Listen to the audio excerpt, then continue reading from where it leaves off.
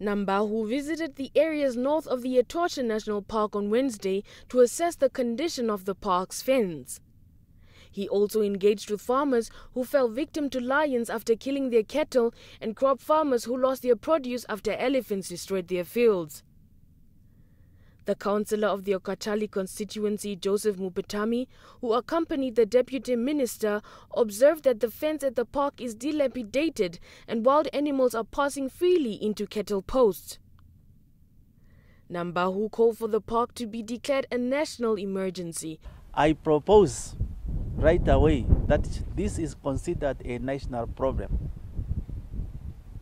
Considering it a national problem has to also propose and suggest that we get a national strategy, a national approach to it.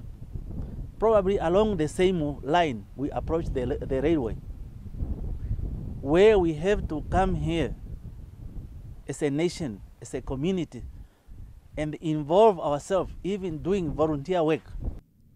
His trip started at Onolongo, north of the park, where most part of the fence fell flat, making it easy for the predators to move freely in and out of the park. Nambahu then proceeded to Okahau, where he held a consultative meeting with farmers who are farming along the national park to hear their concerns regarding human-wildlife conflict. When NBC news team visited the park, cow dung was seen all over the place. Police officers assisting in the anti-poaching unit raised concern about farmers driving large numbers of livestock into the park. It is also alleged that some people are taking advantage of the situation, and while their livestock are grazing in the park, they engage in illegal hunting. Only a part of the fence has been rehabilitated into a predator-proof fence to prevent wildlife to escape from the park.